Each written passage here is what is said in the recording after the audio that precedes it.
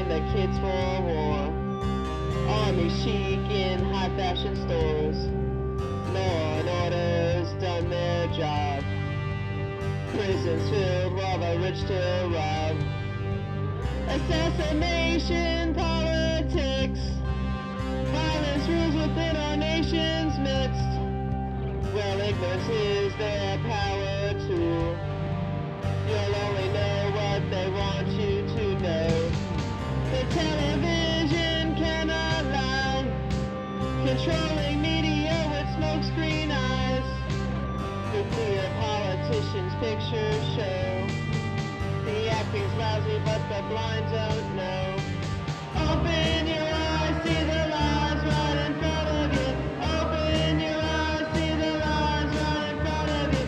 Open your eyes, see the lies right in front of you. Open your eyes. Hi, you're watching To Programming Hour. Today we are in the studios at M&N on 59th Street with singer-songwriter Kelli King. She's going to do a few of her original country music songs for us, and then we're going to have a chat with her and get to know her better. Please enjoy the show. Hello, To Programming Hour. Thanks for having me. My name's Kelli King.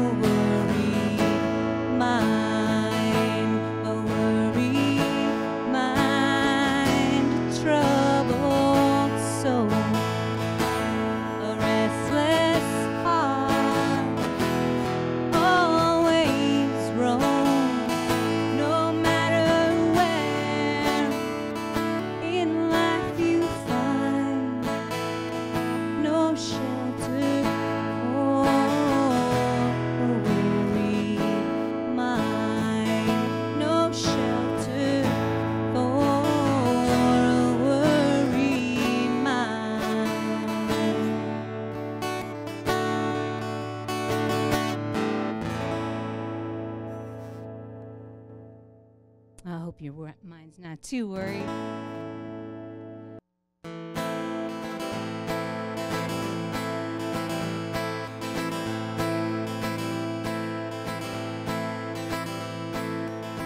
There ain't no gold in this town. roads, ain't no stars.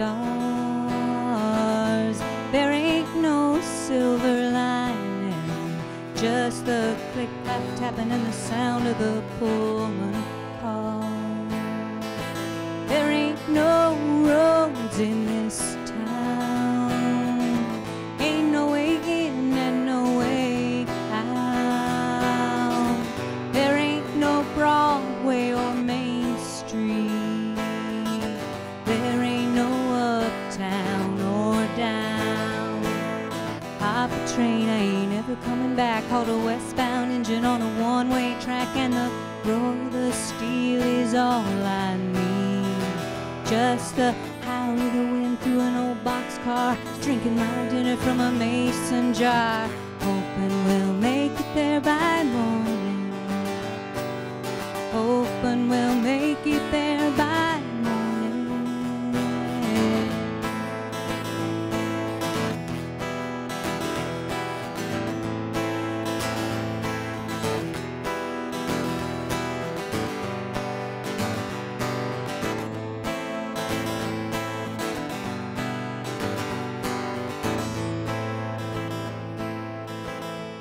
Ain't no work in this town, ain't nothing to fix, ain't nothing to do. There ain't no salvage of old things, and there ain't nothing new. There ain't a foreman in this town, ain't no general company or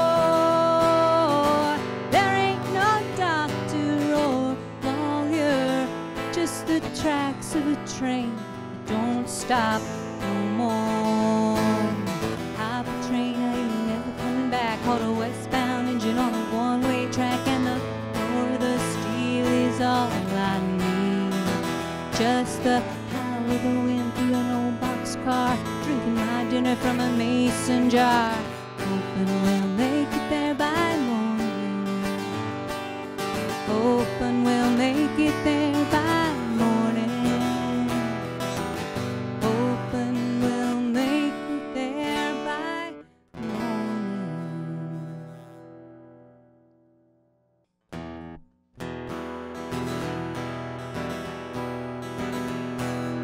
This one's for Pam.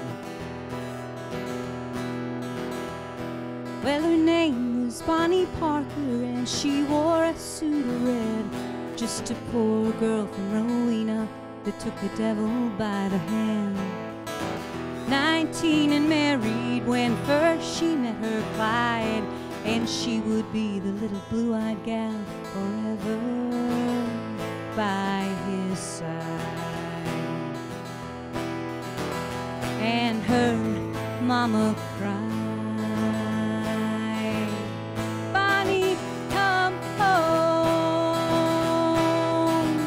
And her mama cried, "Bonnie, come home." Well, she liked to pose for pictures on their killing spree. When they weren't shooting and robbing, she wrote poetry about the trails ending, suicides, outlaws, and the things they see. No cold and blood was running, and they'd shoot you just to watch you bleed. Bonnie, come home. Bonnie, come home. Bonnie, come home. Bonnie, come home. Well, plenty bad can happen, falling in with the wrong men. Death's the wage, and we all pay for a life let us sin. Cold-blooded killer shot dead in the light of day, a machine gun in her hand, and this upon her grave. As the flowers are made sweeter by the sunlight and the dew, this old world's made brighter folks like you. Oh, Bonnie, come home. Bonnie, come home. Bonnie, come home. Bonnie, come home. I am from Texas. Most of what I write is about Texas, inspired by Texas. I've lived in New York City 4 years now, and it feels like home too. So this little song is about two of my favorite places. I want to give a big thank you to Miss Catherine for having me in the programming hour.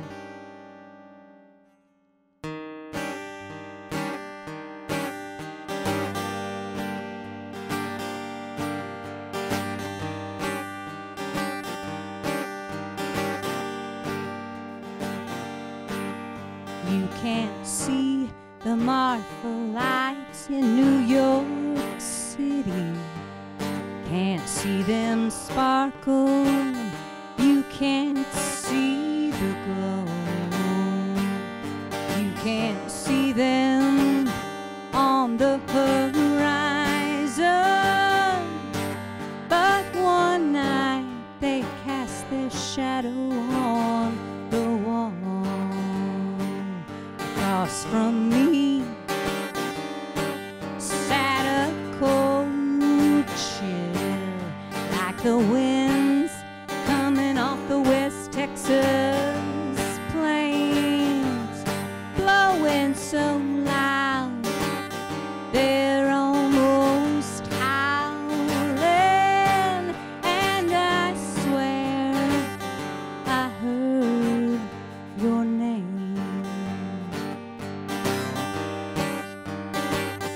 First I didn't notice I'd been challenged to a dare. If you break the gaze, you're the loser. Now let's see who can stand the glare.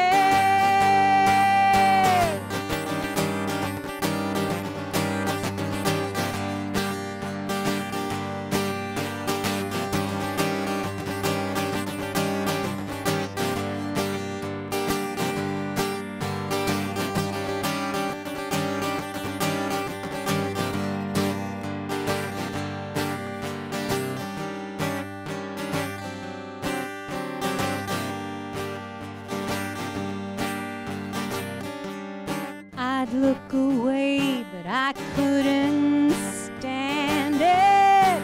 Through the burn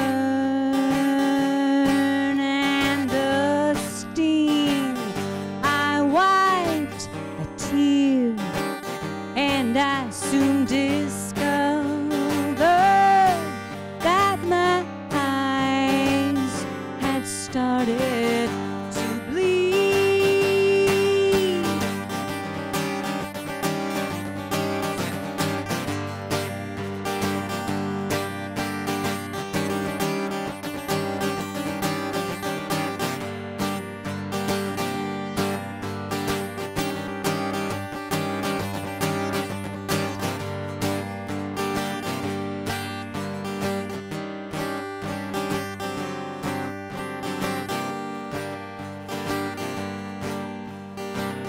Now it's always dark in New York City, with every light turned on in town. And even though I couldn't see them, those Martha lights stared me down. Those Martha lights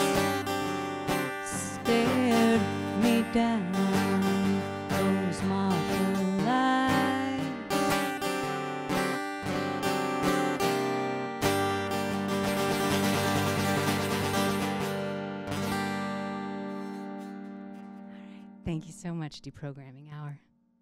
So thanks for being on the show, Kelli. Thank you for having me, Catherine. We've been talking about this for a while, so it's good that you finally made it in. Yeah, finally, huh? So I just want the audience in Manhattan, Brooklyn on the web to get to know you a little bit better, so let's have a conversation. I know you actually from San Antonio, Texas. Yeah, well, I don't know you from there, but I know you from the open mic scene. Yes. I know you from the back fence, and it's almost been 2 years since I stumbled in there. Wow, that's amazing. You guys still had sawdust on the floor. Yeah, I was wondering about that. I was like, I thought it was about 2 years. Yeah, it's almost 2 years now. It was like, it was August, I think, of 2000. Okay.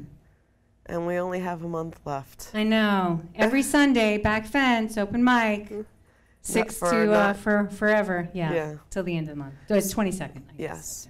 So how long have you been playing music? Well, it's funny how you would define that, because I'm self-taught. I bought my first guitar at a garage sale for $1. Wow. And score. Yeah. I graduated to the $36 guitar that I got from the border towns in Texas, and then I got this one. So in '98 is when I got a good enough guitar to get out and start playing. Okay. So my first open mic was like 2000. And then I stopped for a while, and I didn't get back out until about 2006. And in the meantime, I had done some recording with a gentleman in Boston, Jim Bouchard, under the name The Fritters. And we just email stuff. This is when I lived in Texas. And we got together enough material that I was like, I'm going to go on out to open mics and check this out. So officially been playing out at open mics and in public since 2006. So. Okay. Bit of a novice, even though I'm a little bit of a late bloomer. Yeah. So to speak. Well, you know, a lot of people start, you get to the not party everybody when you starts can. as a child, you know? Yeah. And then a lot of times if they do, they change it up and then they do something totally different as an adult. So what's your inspiration for music? Like you wrote 5 songs about trains before you even rode a train. Rode a train, it's true. But my family has a history with railroads. My grandfather worked on the railroad, and my mother always spoke highly of trains and traveling by train. And we always visited the depot, her home depot in Van Buren, Arkansas. And it has a history with my family. And those songs, it was really funny. We just got on a roll, and within 3 days wrote those songs and recorded them. And wow, there's 5 some of my songs in 3 days? Yeah, we just and the way they're recorded, they're basically demos, but they're with a dear friend of mine, Mike Phelan, who's down in Texas battling cancer right now. Oh, I'm sorry. And no, but I'm really proud of those recordings. They're really great, and it was a lot of fun. It's all about people in Texas. And it sounds very professional. I have that CD. Thanks. And I can't wait to hear the rest of it on CD, you know, so I can put on my iPod, the newer stuff. My inspiration is aside from therapy, because I generally write from my own perspective. I'm not, I'm just coming from trying to turn experience, what I'm feeling, into song and word, and to share with other people. So your emotions are your inspiration? Definitely, my emotions are the inspiration, but the political system as it is truly what got me off my couch and out sharing songs, because I found that songs are a good way to challenge. Right. History is rewritten all the time, and songs are a great way to archive certain aspects. I found that like normal people, who aren't political junkies like me and you, they don't want to listen to politics anyway unless it's in some art form. It has to be in a TV show, a movie, or a song. It don't mean a thing if it ain't got that swing. Right? It's like you have to dress sneak it up. into it. Yes, exactly. You really do. I mean, it's one way. Certainly, we shouldn't need to be sneaky anymore. They're the ones that are being sneaky. Yeah, but there's some people who rather watch Honey Boo Boo and the Kardashians rather than watch PBS NewsHour. You know what I mean? Yeah, exactly. I mean, even PBS NewsHour, I watch Democracy Now!, but sometimes I skip it because it's depressing. Absolutely. No, without a doubt. In fact, Catherine, the first song I wrote that started with Jim, which was got me writing again, was about Andrea Yates, very unpopular figure. Okay. But it was very, very sad because she was in Texas. She was at the mercy of a horrible mental health system. Okay. And she had no business, having 5 children in such a short time. And I found telling these stories was a way of correcting people's understanding about things and kind of asking you to open your heart to something else you might not know about this story. Hence the Bonnie Parker too. Right. You know, she was she's troubled. not all bad. She was troubled. She was absolutely troubled. She got in with Public the wrong enemy. people. She surely did. The wrong man. She surely did. So we talked about the open mics. You have actually a pretty interesting hobby aside from music. I went to your house. I got to visit you once, and you showed me some treasures. I live up in Inwood, which is the nosebleed section of Manhattan. Very few people claim to know where this mystical place of Inwood is. But it is the last stop on the A train, and there's a protected forest there that is the last piece of natural forest on Manhattan. As you know, Central Park's engineered. Right. This is all primeval. I mean, this is how it looked then. Right. This is where the Mannahatta Indians made their deal with Peter up in for That's a 26. myth. Come on. Well, they've got a tree. It's a legend. It's a legend. Exactly. Up there in those hills, though, are great little sites to dig around. I just noticed as I was walking through, I'd see some shards of pottery or shards of, old china. And the more I dug, the more I found. And I found all kinds of little, they're all broken artifacts. You're an archaeologist. I do. I'm a little Indiana Kelly. Yeah, my dog hates it when I turn into Indiana Kelly, mind you. But they're all just like broken little shards. It was a dump, basically. So there's a lot of refuse in those under those leaves. Well, it's not all just shards. You gave me a beautiful bottle for my birthday. Yeah. A jar. Yeah, we thick, found the a jars. really old jar. Yeah. Yeah, we found a solid jar. So, if people want to hear more. If people want to hear more, I am out there. You have to really kind of look for me because I did the. Do you have anything on the internet? I do over at SoundCloud, Bandcamp. I'll put some links up on your Facebook page. Well, I'll put them up on this episode. It'll be right beneath us. And right Reverb here. Nation under Kelli King Music. Kelli King Music with an I, and you'll find lots of stuff out there. You can also Google the Fritters, and you'd find a bunch more stuff out there. And working on all that though, Katharine. So you do so much. Like you actually beaded your guitar strap, and so you're an artist in many levels. But what do you want to be remembered for in the end? Because you just, and I forgot to mention, you used to have a TV show in Texas. I did. Welcome to this 3-bedroom, 2-bath, single-family home. Yes, a real estate show. Where you were like a one-man band, or there was like a three-person There were three crew? of us. Okay. Brenda Pena, Michelle Brown. We took care of that, and we did it for 7 years. I don't know, I'd really just like to be remembered. Really, as a good person, a good person who was there for her friends, for her family, for the people she loved. Yeah. Well, I'm pleased to have met you because you're one of the sweetest people and honest and nice people that I've met in a long time. So it's really nice. You and Pam and some of the other people. It's been a great run there. It's been a lot of fun.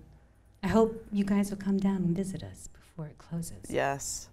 Well, thank you for coming on. Thank you, Katharine. And I'm sure I will see you at the last few open mics and hopefully more after that. We're going to have a craft party. I absolutely can't wait. Can't wait.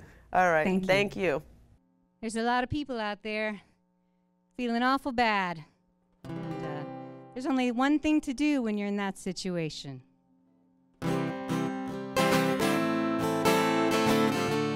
Get good at feeling bad.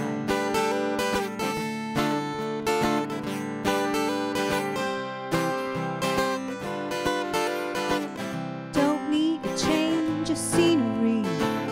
What I see is fine by me. Oh, it's no use. I'm getting good at feeling bad. Don't need to go out on the town. Who needs up when I got down? Oh, it's no use. I'm getting good at feeling bad. Tell Mr. Bluebird I said hello.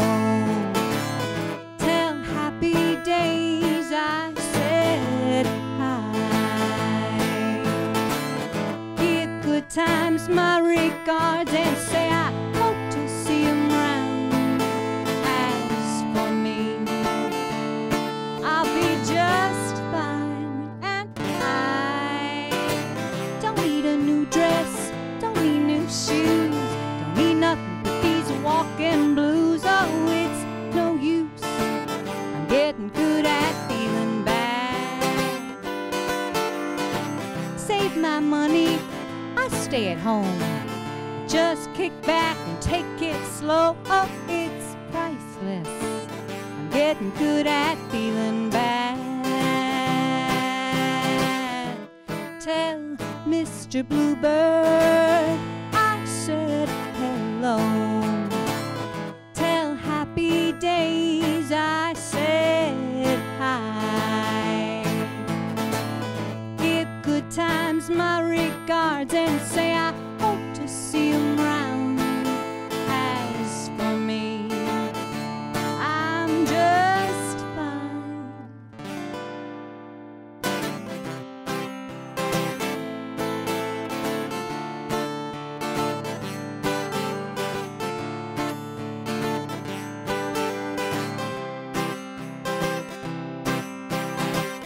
You tell Mr. Bloomberg it's time to go. Tell the MTA they must be high. Give Broadway my regards and say I hope to see 'em round. As for me, not at that price. Don't need a lover, don't need new friends, don't need good times without end. Oh, it's nice and quiet, I'm getting good at feeling bad. Who needs pleasure? I got pain. Who needs sunshine when I got rain? Oh, it's no use, I'm getting good at feeling no use. I'm getting good at feeling no use. I'm getting good at feeling bad.